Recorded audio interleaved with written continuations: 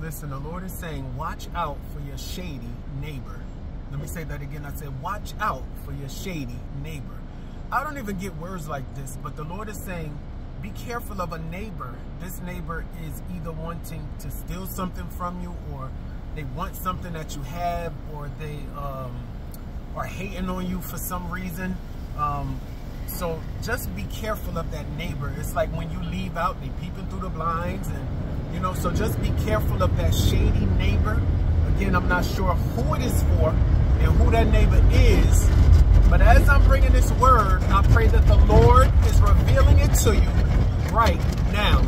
All right, so just be careful. Just be very careful. Like I say, I don't get a word like this, so when I get one, it means it's really important, right? So again, just watch out for that shady neighbor. I know there's people in our lives, you guys, that want us to fall or don't want us to move forward and stuff like that, or want to set us up by hating or jealousy and stuff like that.